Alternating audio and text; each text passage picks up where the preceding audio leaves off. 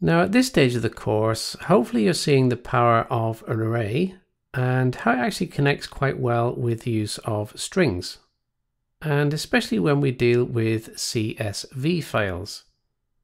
Now for those of you that are unfamiliar, these are comma separated values. And let me give you an example of how this works. So I'll start off with a string, and in my string I'll just pop some names in here. So I'll have John, Sarah, Ken, Ben, and Amy. Now those names are separated by commas. So in a very simple way, this is actually a CSV file. Now what I need to do, or want to do, is to convert this into an array. And my array will be called names. And to convert this into an array, I explode it.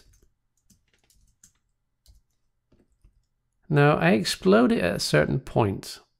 And the point at which I explode is called the delimiter. And the delimiter in this case is the space and the comma. So comma space. And then what am I exploding? I am exploding the string. Now all I want to do is I want to print that to the screen. So print R, it's an array, so we use print R, and we're printing names.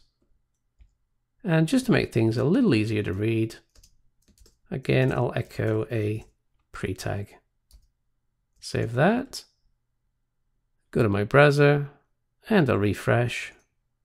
And there I have my array of names. Now that I've exploded these names, I can actually implode them again to bring them back into a single string. And the way that's done is as follows.